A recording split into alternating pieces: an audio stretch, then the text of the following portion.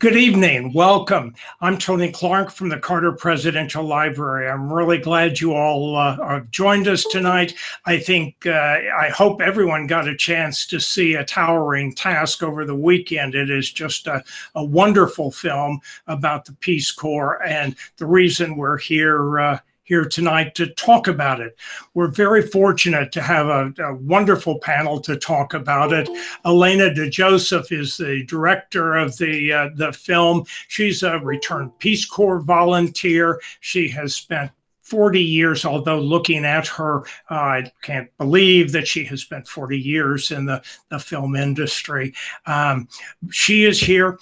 Ambassador Marianne Peters is joining us as well. Ambassador Peters is the former CEO of the Carter Center. She spent 30 years with the State Department. She was part of the National Security Council staff, and she was ambassador to Bangladesh. Glenn Blumhorst is the head of the National Peace Corps Association, which is designed to foster a lifelong commitment to the ideals of the Peace Corps. He is also a returned Peace Corps volunteer. Jason Carter, the grandson of President Carter, the great-grandson of a returned Peace Corps volunteer, his great-grandmother, Miss Lillian. He was a volunteer in South Africa, wrote a book about it, Power Lines. He is the head of the Board of Trustees of the Carter Center, a former state legislator as well, and an attorney. And Marianne Kubilos is our most recent Peace Corps, returned Peace Corps volunteer. She was in Panama from 2018 until the pandemic hit, and she had to come home. She worked in Panama in a little tiny village that had no electricity, no running water, and she worked with local artisan women, really helping them get organized into a cooperative and learning finances and that sort of thing to help make money. So welcome to all of our panelists. And Alana, I wanted to start with you because I really hadn't thought about the Peace Corps in years. And I remember it quite well growing up. Why did you want to make this movie? What was the reason behind the movie? Well, that was definitely part of it.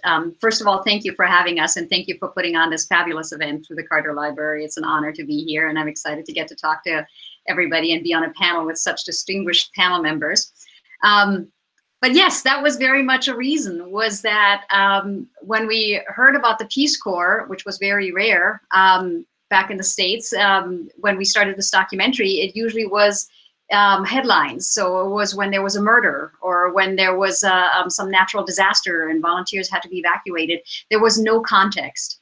And I would be willing to bet that every returned Peace Corps volunteer on this panel has had the question of, oh, is that still around, about the Peace Corps at some point? And this vague notion of, oh, didn't that have something to do with John F. Kennedy? So one of the main reasons was that we were realizing that America was forgetting that there was such a thing as the Peace Corps. And just at a time when global problems like climate change were bearing down on our global community, and it was so important to understand each other, we were forgetting that America actually was doing something to understand the rest of the world. The other thing was that we had just come out of the production of 2 documentaries. One was about the U.S. Forest Service, so another government agency, and the other was about conservationist Aldo Leopold, who very much talks about the land community and how interconnected we all are. And you know, 7 years ago, it sounded like this shouldn't be too difficult to do a documentary about the Peace Corps. I would just find the official historian, I would find the official archives, and we'd put it together with pretty pictures and then add a few returned Peace Corps volunteers and former staff, and that would be it. Well, it turned out there was no official historian for the Peace Corps, and there is no official archive. There are several different archives, all of them very important, but nobody had pulled together the official overall history of the Peace Corps. And the stack of books written about the Peace Corps is about this high. And I'm not talking about individual volunteer experiences, but I'm talking about scholars writing about the agency over time.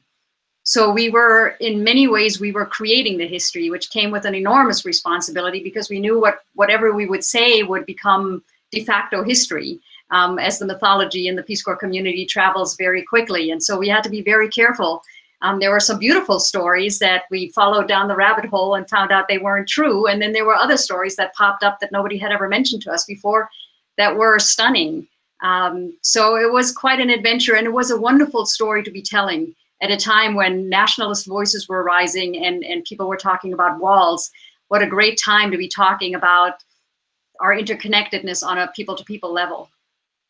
And by the way, 40 years is correct. I started at 10 years old as a film dubber in Germany. Well, you know, Alana brings up an interesting point about, because right now, for the last 4 years, this country has, through its administration, looked inward, and the Peace Corps is really an effort to look outward. I'm curious, Ambassador Peters, when you were ambassador to Bangladesh, I think you had 70 Peace Corps volunteers there, and then they had to be evacuated and they were brought back. What is it like from the State Department's view of from representing this country in another country? What's it like to have volunteers in the country? Well, thank you, Tony. First of all, the volunteers were evacuated after 9/11, but not in response to any kind of demonstrations or rising up against the presence of the volunteers. As you know, they're usually in rural areas. They're almost always in rural areas, and that was true in Bangladesh as well, where they were, frankly, cherished members of the communities. So we were very sad to see them go. I understood the decision right after 9/11, as you can imagine. Nobody really knew what would happen next. Although one of the first things I did after I saw the second plane crash into the Twin Towers on television on that evening, because for us it was evening, was to call the Interior Minister and ask for special police protection for all Americans out, in Bangladesh. And there were about 10,000. But I remember specifically mentioning the young Peace Corps volunteers. And, we got great cooperation at the time. But I spent the next, 8 months, 10 months lobbying madly for the Peace Corps volunteers to come back. And they did come back in August of 2002. They left later, several years later, I understand, due to concerns about terrorism. But let me get back to your question. I swore that class in, the class that came back in 2002, and I was so, so proud. It was a time when all Americans had a bit of a, target on their foreheads, because in any country, even a small country, but especially in a country the size of Bangladesh, which at the time had a population of about 130 million people, no matter how well-intentioned the vast majority of the people, there could well be, and there were, some bad actors, some extremists among the population. So there was always a sense of worry. But there was a great sense of pride. And we can maybe talk later about the importance of people-to-people exchanges. It is, I don't know how many anecdotes I have about from people overseas who learned to appreciate the United States through Americans, not necessarily through our foreign policy. And I think, and maybe this is controversial, but I think the fact that the Peace Corps volunteers were usually young, Miss Lillian was an exception, made them kind of more cherished, less threatening, more vulnerable, less likely to be seen as agents of imperialism, and much more likely to be seen as their younger daughter. So we were very, very proud of our PCVs, Tony. Sorry for the long answer, but they were wonderful. No, and Glenn, you represent the Peace Corps Association. What is it that ties all these people together? Yes, well, again, good evening to everyone, and it is really such an honor to be a part of this panel of distinguished luminaries, and thank you to the Presidential Library and Museum for inviting us. I just can't start my comments without saying that. I do have apparently some internet challenges here, so if I break up, let me know.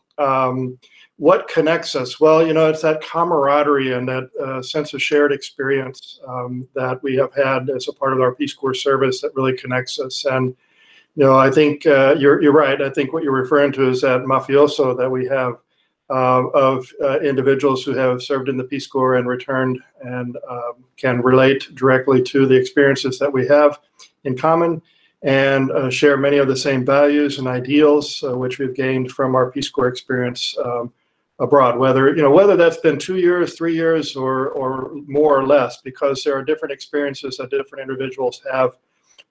Myself, I served 3.5 years in the Peace Corps.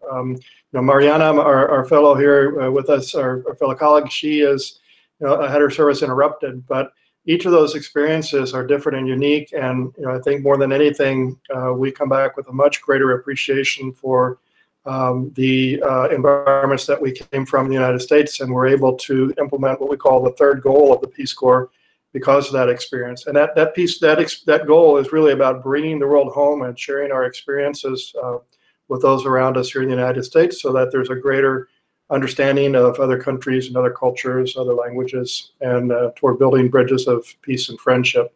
But we will definitely recognize each other in different environments when we see other RPCVs, Returned Peace Corps volunteers, and we will immediately begin to swap stories, and we'll begin to share what has been for each of us a life-transforming experience. And I think 99% of the volunteers who come home will always say, I got more of that out of that experience than I gave, and it was one of the most life-transforming experiences that I've ever had. But Glenn, one of the interesting things is normally in a case where somebody's a volunteer and then they go on with the rest of their life, you tend to call them, oh, that was a former whatever volunteer, but you don't do that with the Peace Corps. It's a returned volunteer, and there's some reason for that, right? That's right. Well, many would say once a Marine, always a Marine, and we say once a volunteer, always a volunteer. And, as our mission is to champion lifelong commitment to Peace Corps ideals, our returned Peace Corps volunteers are simply returned volunteers. It's not former. We continue to serve in so many different ways and different capacities after our 2 years of Peace Corps service. As you know, many of them go on to become teachers, educators, filmmakers, ambassadors, foreign service officers, business entrepreneurs, but we're always serving our communities. We have that sense of volunteerism and that spirit of community, and our service indeed lasts a lifetime. So we return back home, but we continue to serve our communities here and the world as well. Jason, I mentioned that your great-grandmother has become kind of a role model serving in the Peace Corps when she was later in life. Why did you want to join? Well, I think just mentioning we called her grandmama. People knew her as Miss Lillian. But yeah, she turned 70 in the Peace Corps, and I think her experience infected my whole family with not just what Glenn and Marianne were saying and what the movie is about, but with this idea, not only that it's important for Americans to get out into these tiny places, but also that it's important for us all to recognize how much power there is in those little places, right? I mean, Jimmy and Rosalind Carter came from a town of 600 people in the middle of nowhere, almost literally. Grandmama was a little old lady from that same tiny town, and she left and went to India, all the way around the world. And the connections that she made there, and the understanding that she brought back really confirmed what the Carter Center and all of these other organizations that really make change in the world have known. And it's that you walk into a community and you're not going to just find a place to send pity or a place to do work or a place to help people. You're going to find a group of people who want to make their community the best that it can be. And when we begin the process of understanding just how much power there is in a single individual and the impact that they can make in a community, you bring that home. You look at your own community in different ways. You look at the way that the world really is put together. And especially in these days when we all feel so isolated from each other.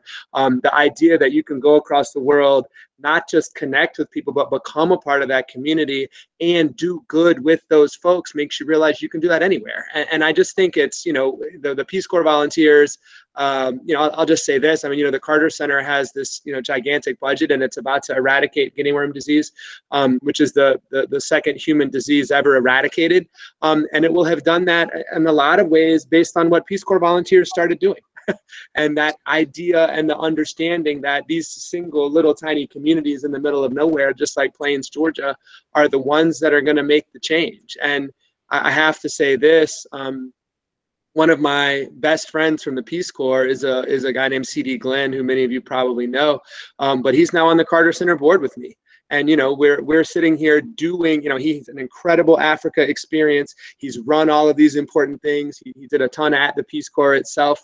And now we get to work together 20 years after we got back from the Peace Corps, doing that kind of work. And so to Glenn's point, it infects us all. And I am fascinated to hear from Mariana about whether that's changed, but I don't think it has, because I think that idea that community changes the world is a fundamental truth. No, Mariana, is it still the truth? I definitely think it is, and I think it's a blessing that it is. Being evacuated, it was so difficult, just being ripped out with such little notice, honestly. In Panama myself, I was one of the people that had most notice, and I only had 12 hours to pack all of my belongings. And I was an 11-hour bus ride away from Panama, so it really didn't give us much time. And being back, the NPCA and other volunteers were just so willing to help, and were so sympathetic with us, and understanding in how rough it is to be transitioned so quickly back, that I remember our Facebook groups and WhatsApp messages being bombarded with help for resume help or for connections for jobs. And so definitely that solidarity still exists today. And I wouldn't have my current job, and many of my colleagues wouldn't be where they are without connections through the Peace Corps, either through preparation or because they met someone that helped them along the way. So definitely lucky to be a part of such a lovely and helpful community. You know, I hadn't thought about it until you were just talking, because you came back, you know, one day you're in a small village with no electricity, no water, and then just a short time later, you're back in the United States. And I would think that kind of change has got to be difficult. Definitely.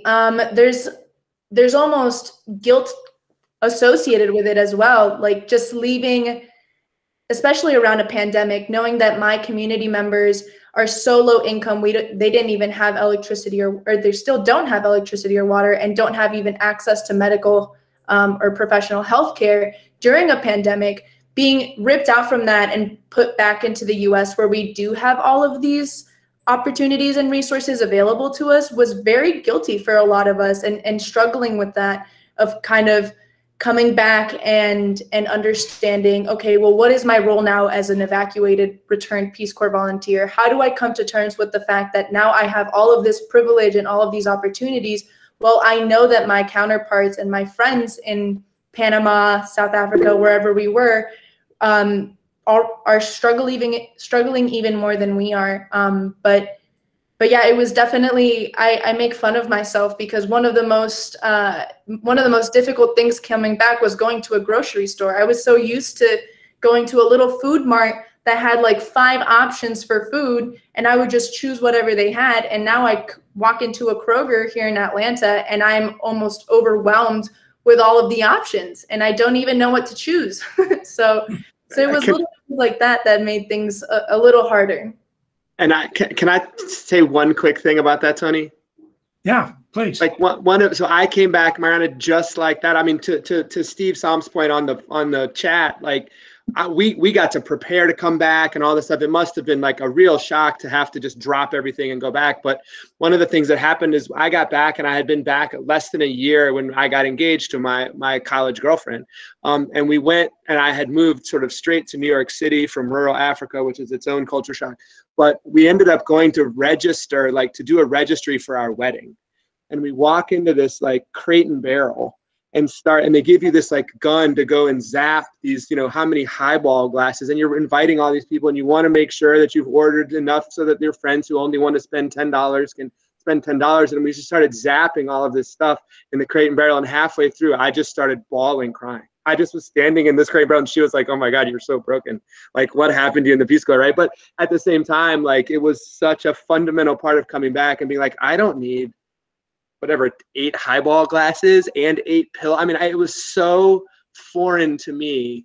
Like, just thinking of going into the grocery store for you, it was one of those experiences for us. And like, we talk about it all the time in my family, but there's no doubt that that is a big piece of it. And everybody, when you were talking about the grocery store, that I can see on my screen was nodding like this, like exactly, that just happened. So to answer the question, I said, no, it has not changed very much. But you know, Jason, I was just thinking, it was great training for you for the work that you do now at the Carter Center in understanding what it's like in small villages and leadership and the needs. Wasn't that right? I mean, frankly, not just the Carter Center, but the Georgia Senate and the community that I live in, and the folks that want to be on the school board in Atlanta, and they're wondering how to talk to people. And the answer is you go and you talk to people. You go and you sit with them, and you try to understand as best you can, and you believe there's going to be connections. I mean, for me, it's the best training ever. You asked why I decided to go. I mean, you know, my grandfather had been president of the United States, and I had a bunch of options for what I wanted to do. And I started asking all of the people that I thought had interesting jobs sort of in the development world.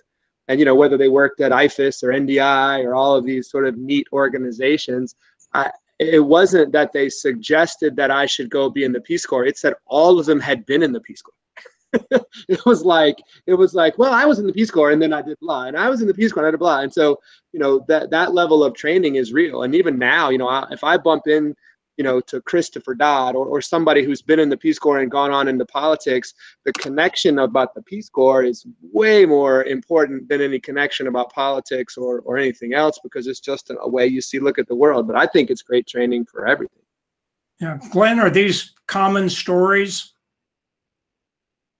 Yeah, they're very common stories. And, you know, I just want to reflect on the fact that what we're speaking about here is community. This is tremendous sense of community. And you know, I think we start that sense of community when we serve in the Peace Corps, because you know, we go to serve and to be open and listeners to our communities, and in some way become a part of the community, and then you know, be facilitators of any things that we can that are good. And so by becoming part of a community and taking that role, we bring that role back with us. And the 240,000 plus individuals who have served in the Peace Corps as volunteers, plus the former staff and others who care deeply about the Peace Corps, are part of that community because we share that common experience and that common commitment to being connected and serving others. And so I think that sense of community really is what binds us together as well and creates that sense of camaraderie.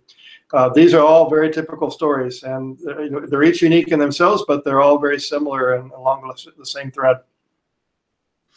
Ambassador Peters, when Peace Corps volunteers first come into country, what kind of assistance, warnings, help is there that you and the embassy can give them, and then when they leave, that sort of thing?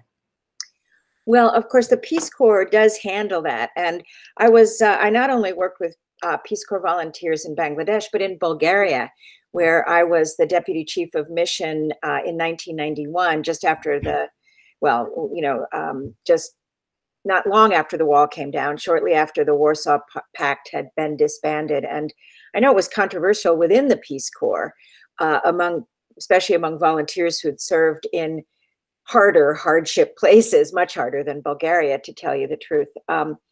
But it was a great thing for us. And what the embassy did, of course, we were the Peace Corps country director, whose name was Azzedine Downs. I don't know if any of you know Azzedine, but he was a member of the embassy country team.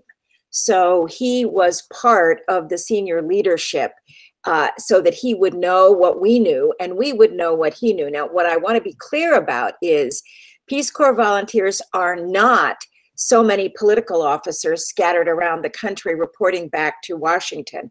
I was very glad, Alana, that you included in the film that letter from Dean Rusk in 1963 or whatever it was, because they're extraordinarily valuable, but it's not deliberate in any way. Now, in Bangladesh or in Bulgaria, whenever anybody from the embassy traveled to a town or village where Peace Corps volunteers were working, they, of course, asked if the Peace Corps volunteer would like to get together, but it was more so they could bring them cookies or toothpaste than so they could, pick their brains. But certainly, had there been anything serious going on, I think, the Peace Corps volunteer would have, Peace Corps volunteer might have said something, but this is not any kind of, rural cadre of intelligence officers. I want to be clear about that. And we all knew that and respected it. But we also wanted to invite Peace Corps volunteers for Thanksgiving dinner. It's a tradition in the Foreign Service that you try to find Americans who might not have access to a turkey. And if they can make it into the Capitol or to the consulate, we'd invite them in. But we really felt they were, a precious asset. And of course, our officers would brief. When they came into country, the Peace Corps director would design an orientation program and would take advantage of the expertise of some members of the embassy staff to brief the volunteers on whatever it might be. And security, what we call the RSO, the regional security officer, would always be one of the people, at least in my experience, to brief the volunteers. So it was it was a great relationship. And by the time, I served with my first PCVs, which was in '91, the Foreign Service was very much used to the Peace Corps. It may have taken a few years in some places, and you were very diplomatic, Alana, but I know what you must have faced from the typical Foreign Service officers of the early '60s, what the Peace Corps must have faced back in the day before the Foreign Service officers kind of understood what this program was really all about.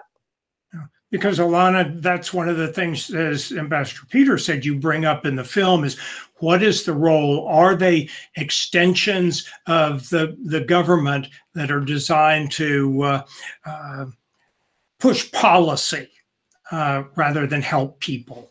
Not at all.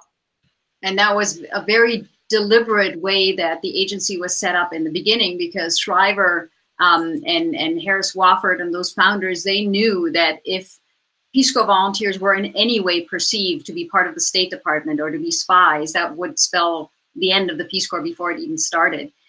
Because the most important currency for Peace Corps volunteers is trust.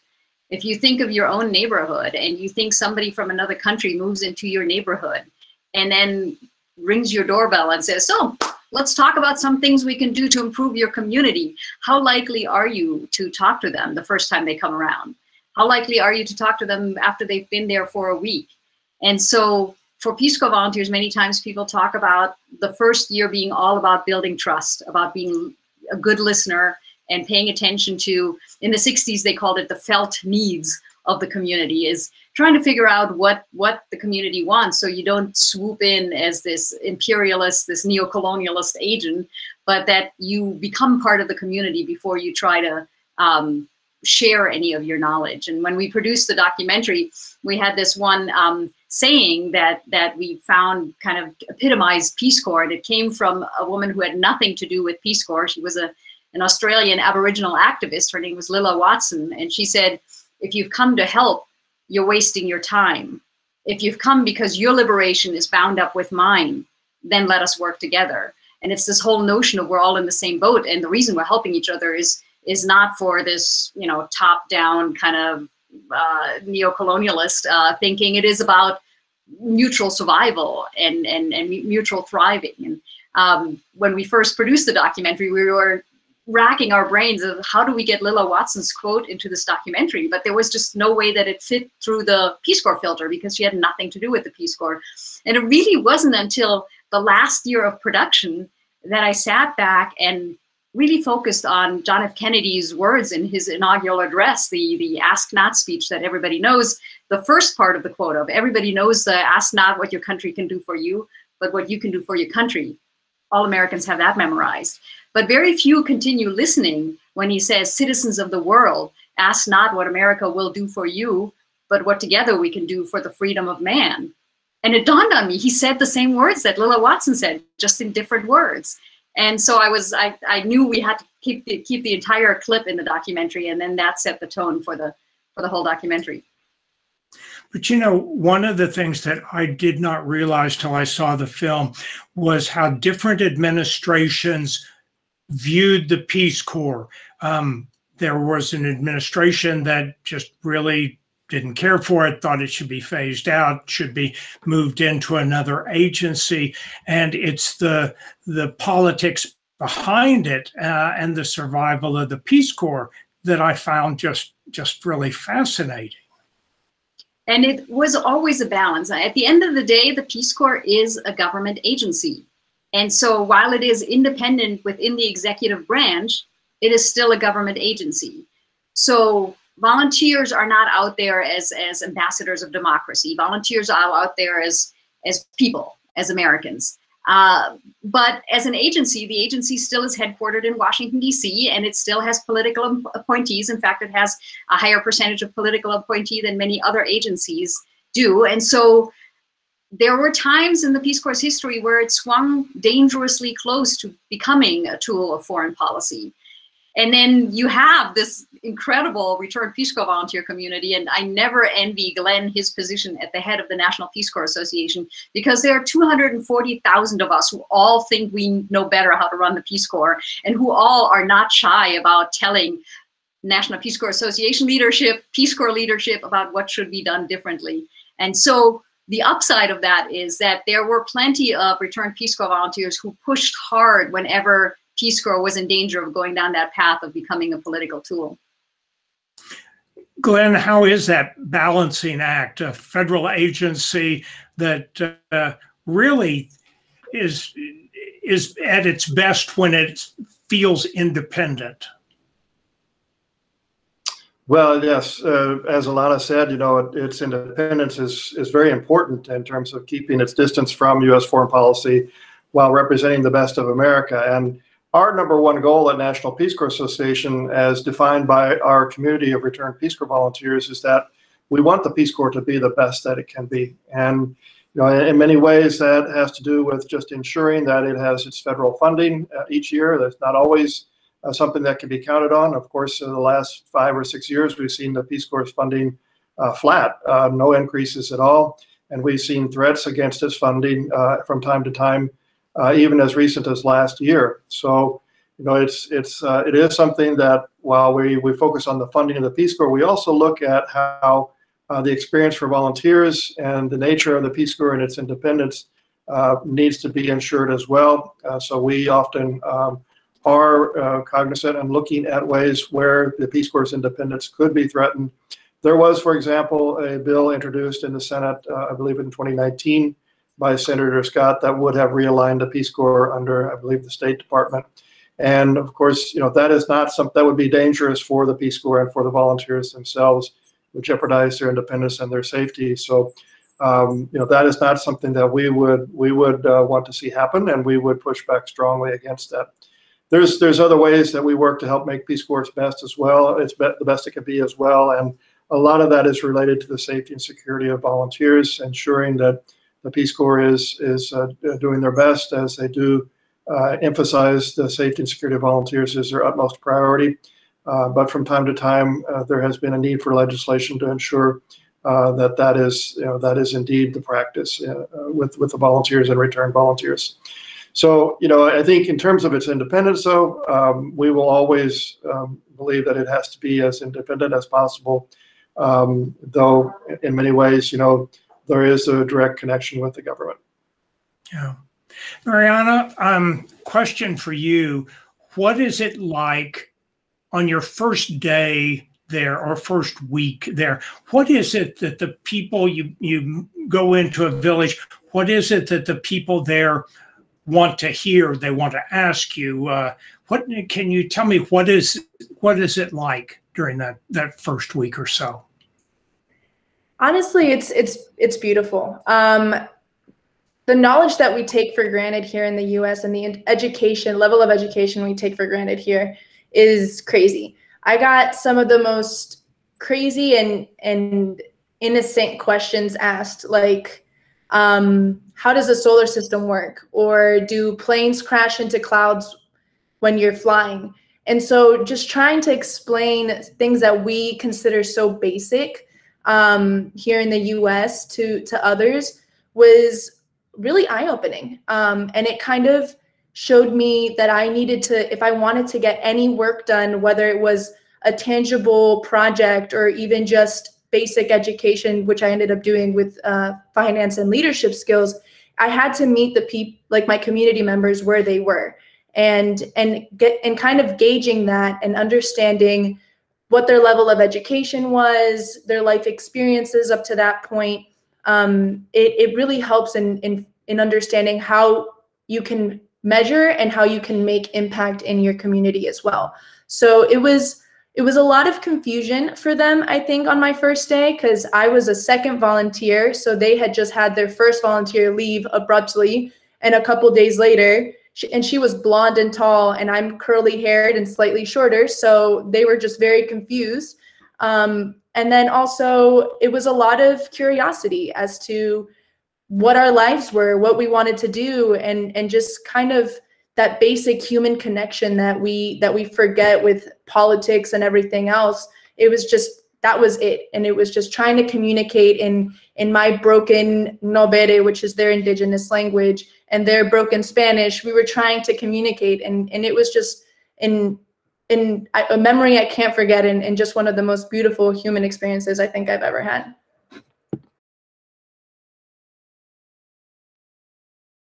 Jason, kind of the same question for you about when you first got there. And I'm curious whether in the community you were in, whether people knew this is a grandson of a president of the United States, and kind of what their reaction was to you.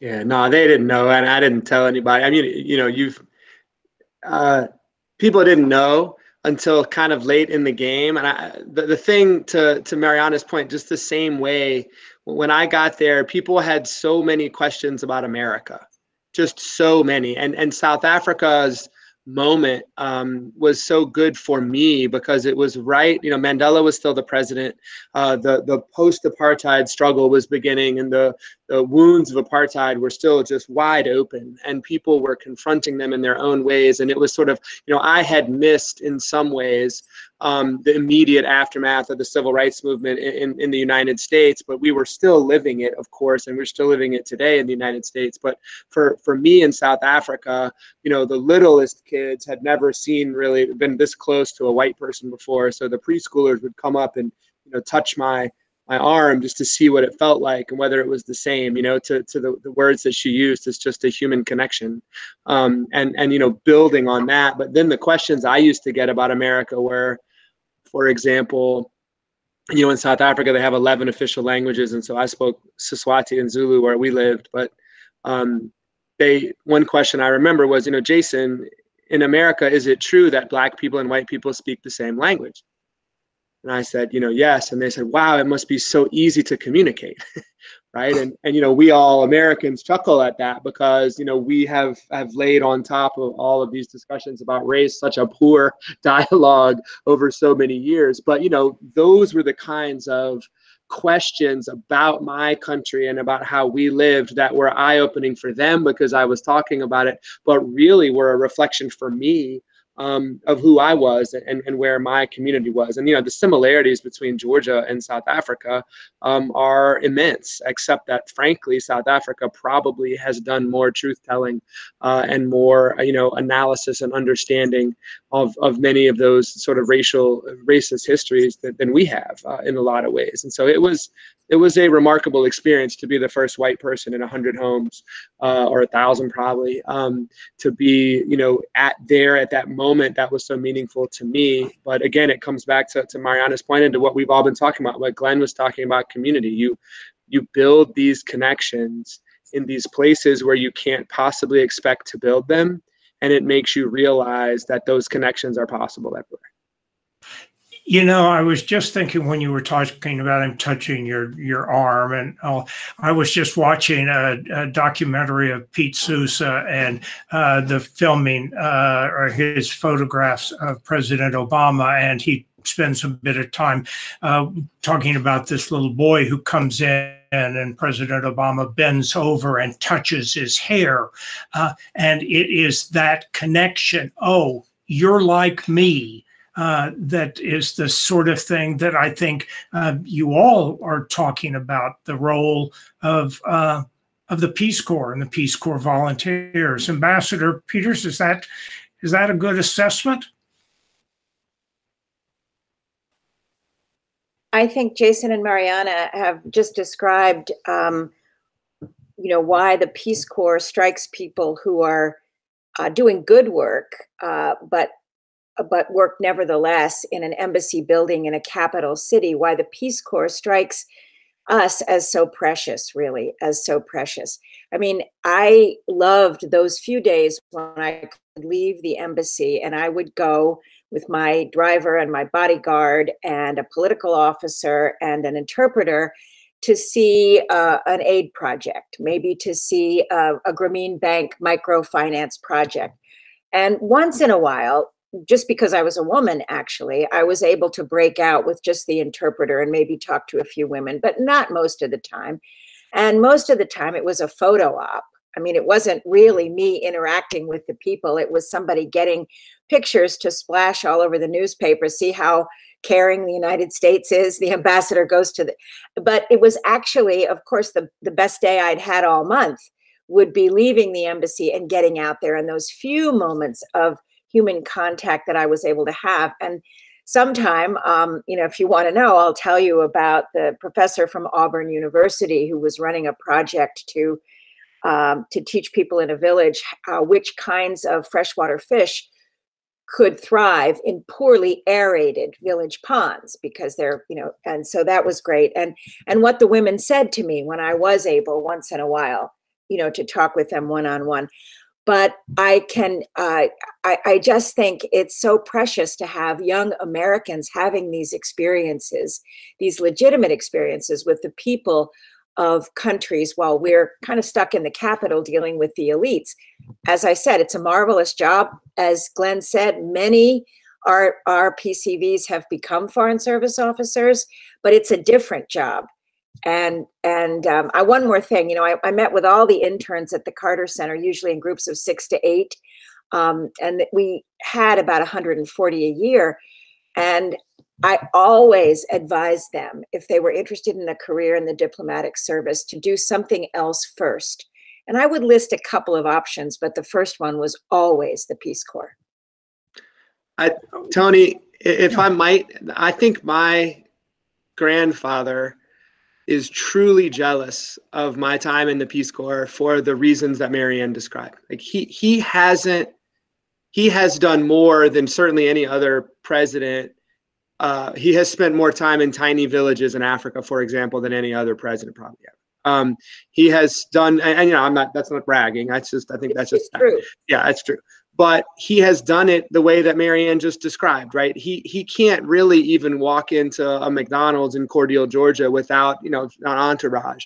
But that time that I got to go and have those real human connections, I think that's the thing about that I have been able to do that he most wishes he'd been able to do. And this is somebody who's been to 160 countries or something. I think literally 150 something countries in his life. And they're about to celebrate their 75th anniversary as a couple this summer.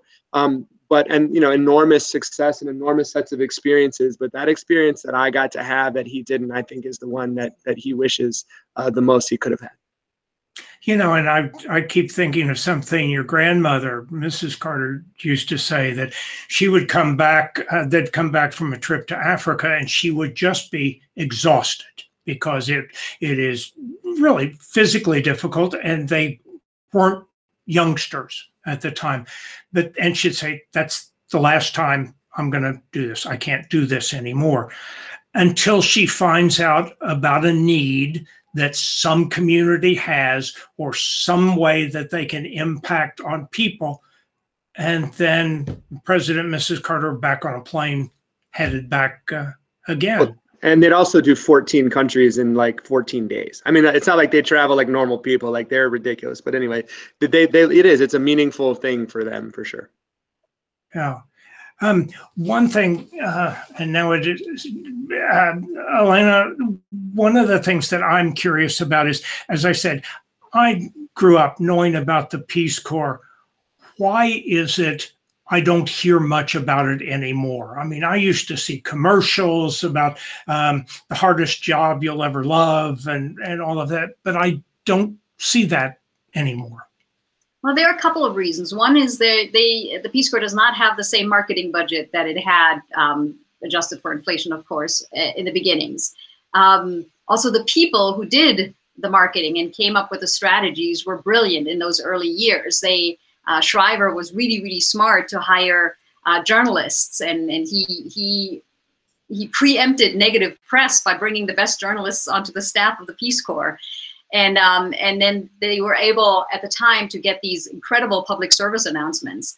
Now, regulations have changed. The fairness doctrine in the 80s that was removed in the 80s actually was part to blame, because suddenly there weren't public service announcements didn't appear as much on television anymore because there was no pressure to put them on there. That was a big hit.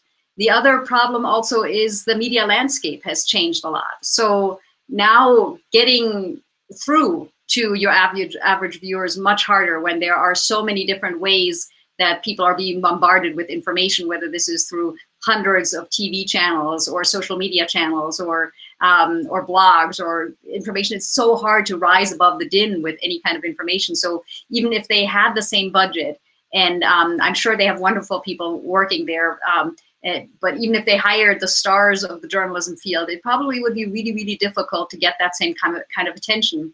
And then lastly, the Peace Corps' image in the American public is, as Peace Corps historian John Coyne describes it, it's mom's apple pie. It's harmless. And, you know, I think of the Hitchhiker's Guide for the Galaxy. I don't know how many of you read that, but it's in it, there's a book that is a hitchhiker's guide to the entire galaxy for space travelers. And it's because there's so many planets, there isn't a lot of space. And so for Earth, there's only a 2-word entry, and it says Earth is mostly harmless. And I think in best case scenario, Peace Corps is mom's apple pie. Worst case scenario, Peace Corps is mostly harmless. And so it's a very narrow range where we don't really get too worried about it. It's not often a very scandalous topic. It doesn't rise into the headlines very much unless there is a murder or some disaster. And then it stays in the news for a very short time. And we don't have those great PSAs that everybody can recite of the toughest job you'll ever love, or the glass half full, or all of those. It's just a lot more challenging, and it needs to be part of the conversation again, because I also think that Peace Corps is connected to so many different things that are essential right now in a global community. You know, when you go onto a university campus, people that can talk about the Peace Corps range from the business school about talking about economic development, to the public health school who can talk about global health and pandemics and public health, to the engineering department who can talk about appropriate technology and sustainable engineering, to the environmental sciences who can talk about climate change. There are just so many different places that the Peace Corps is involved that it almost gets overlooked. It doesn't get seen as the serious player in all of these topics, when really it should be, because we need to remember the importance that it all starts with that people-to-people connection. Glenn, is recruitment of Peace Corps volunteers more difficult these days? Well, I can't speak directly to that because I'm not involved in Peace Corps recruitment. But what I would add to what Alana was saying, and in response to your earlier question, is that most Peace Corps volunteers decided to join the Peace Corps because they met a returned Peace Corps volunteer. So returned Peace Corps volunteers, whether we're teachers or ambassadors or playwrights or entrepreneurs, whatever we are, wherever we're serving, quite often are the first time that somebody has met or heard about the Peace Corps is from us. And so our role of getting back home here and then speaking in the schools and in public events and the Rotary clubs and those types of opportunities really is how many people for the first time hear about or learn about the Peace Corps as an opportunity.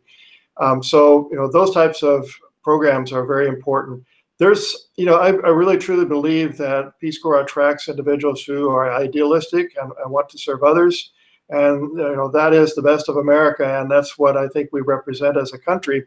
So, there will from time to time be an ebb and flow of application numbers. But the bottom line is before the pandemic, there were something like, 16 or 17,000 applicants each year for what were roughly 3,500 slots available.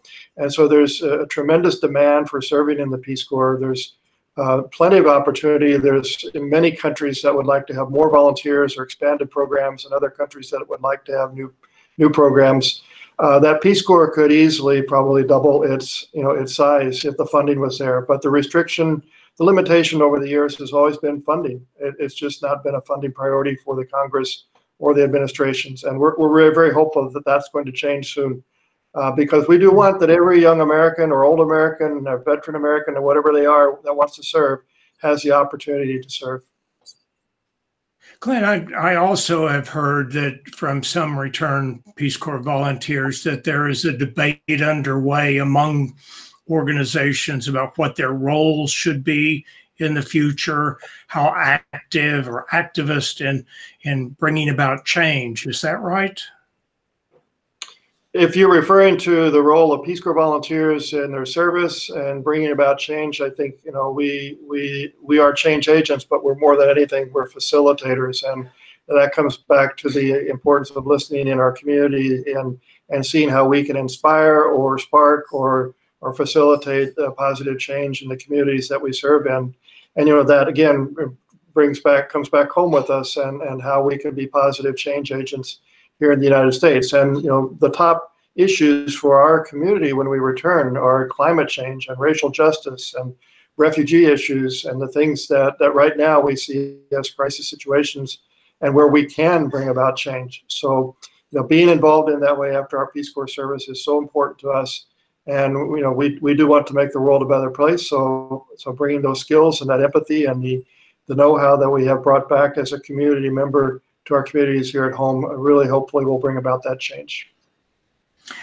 Mariana, I think there may be folks out there that would think, I'd be interested in the Peace Corps, but I really don't know that I've got the kind of training that I'm qualified to do that. How do you know, Miss Lillian was a nurse, okay?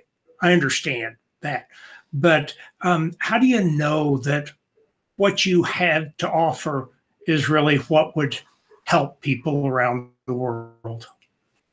I mean, I think that the fact that I'm qualified enough to be on this panel shows that anyone's really qualified to be in Peace Corps. The beauty of it is that you can go into the community, and as long as you're open-minded and putting the community first, and that's really what's driving you in your daily interactions, that you're going to find the project that works best for you. And you're going to find the way to make the most impact that is best for you.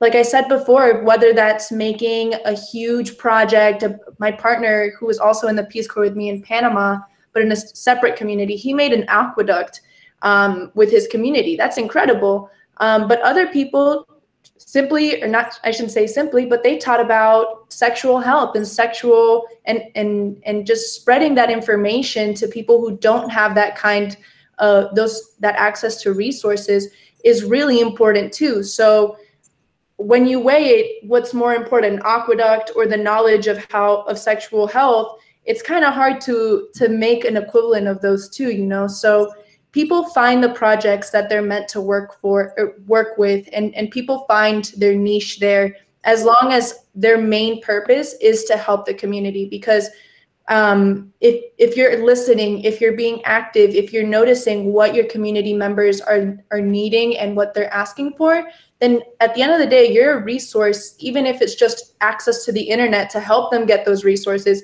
you're someone that's there to help them in any way that they need. And so I encourage everyone to go to the Peace Corps as well, no matter what their age is, no matter what their professional background is, because I'm a strong believer that anyone can make a difference, even if it's just in one person's life, which is more than enough. And that's really what the Peace Corps is all about. Well, Jason, how do you make sure that you don't come off as a know-it-all? Here I am, somebody from the United States who has come into an African community, and I'm going to tell them, here's how you do whatever.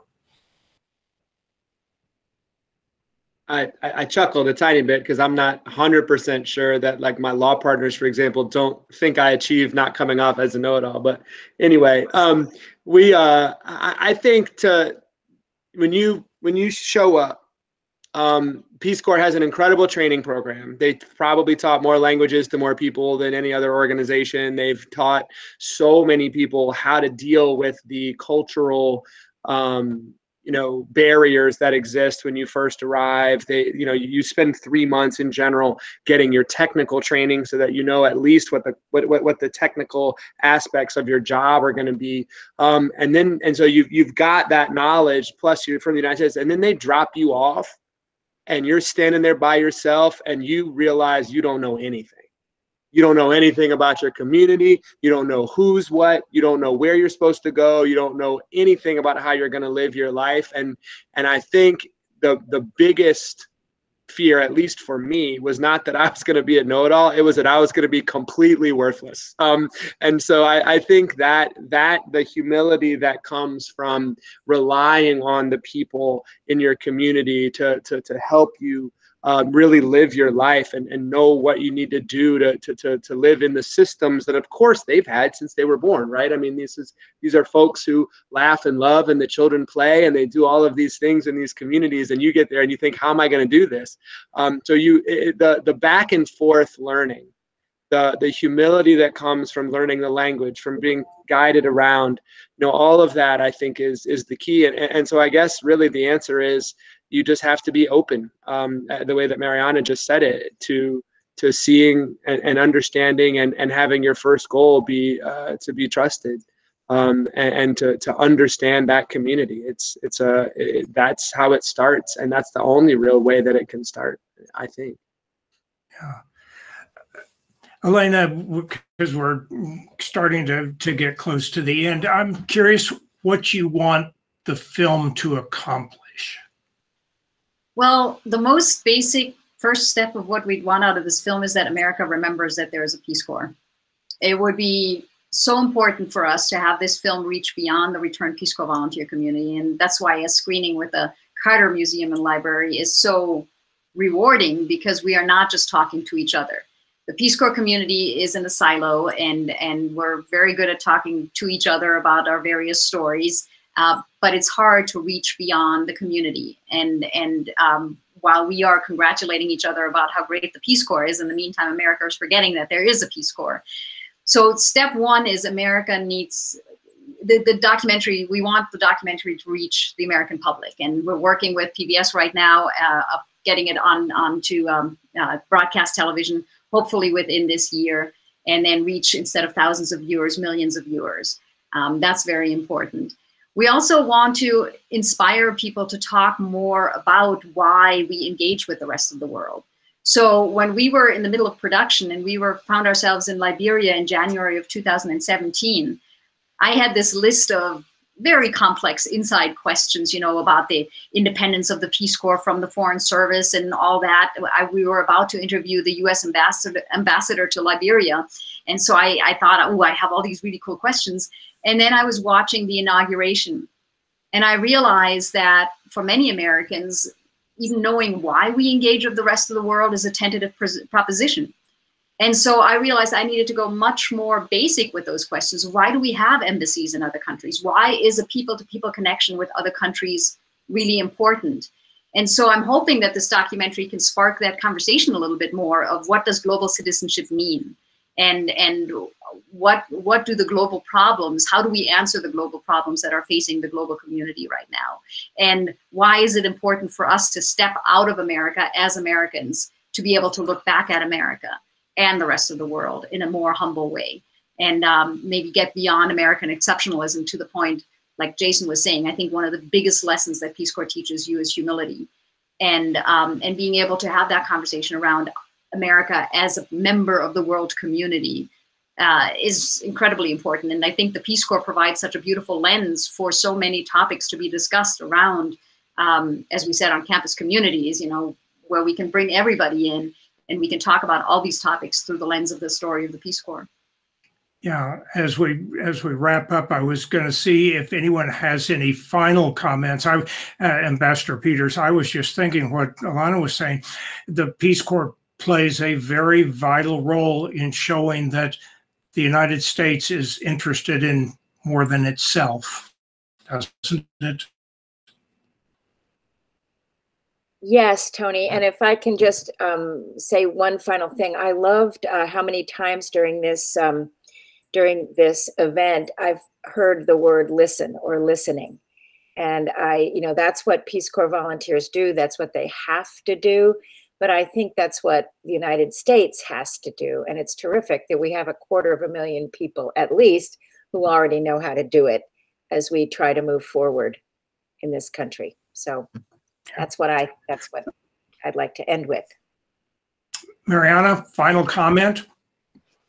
Yeah, I mean, thank you guys for having me on this panel. And I think that the Peace Corps has done some great job in the past, and it has a lot of work to continue doing. And it's important that, for me at least, the evacuation shed light that Peace Corps, although it's such an incredible organization, also has room to grow, especially in places where it comes down to racial conversations and stuff within the Peace Corps. And that's something that our evacuation and specifically my time in Panama also shed light on. So acknowledging that those are conversations that we are having at home, having in communities, and also need to have within Peace Corps and reflect upon, I think is important, and some food for thought that I'll leave the panelists and everyone listening. Yeah. And Glenn, final thought?